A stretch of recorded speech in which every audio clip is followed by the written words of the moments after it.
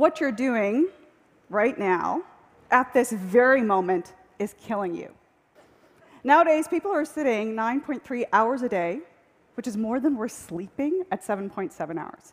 Sitting is so incredibly prevalent, we don't even question how much we're doing it. And because everyone else is doing it, it doesn't even occur to us that it's not okay. In that way, sitting has become the smoking of our generation.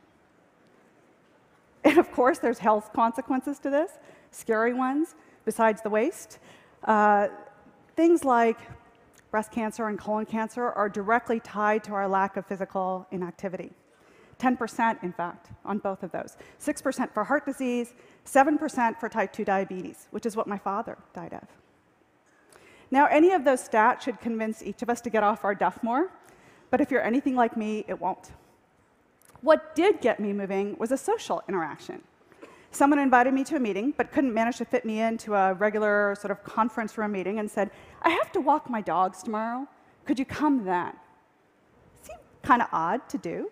And actually, that first meeting, I remember thinking, I have to be the one to ask the next question because I knew I was going to huff and puff during this conversation. And yet, I've taken that idea and made it my own. So instead of going to coffee meetings or fluorescent-lit conference room meetings, I asked people to go on a walking meeting to the tune of 20 to 30 miles a week. It's changed my life. So now, several hundred of these walking meetings later, I've learned a few things.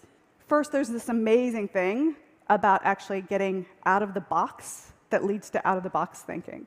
Whether it's nature or the exercise itself, it certainly works.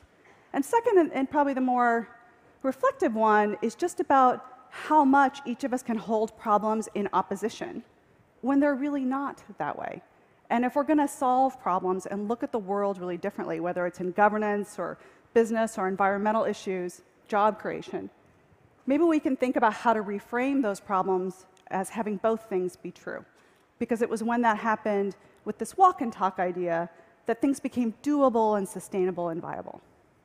Thank you.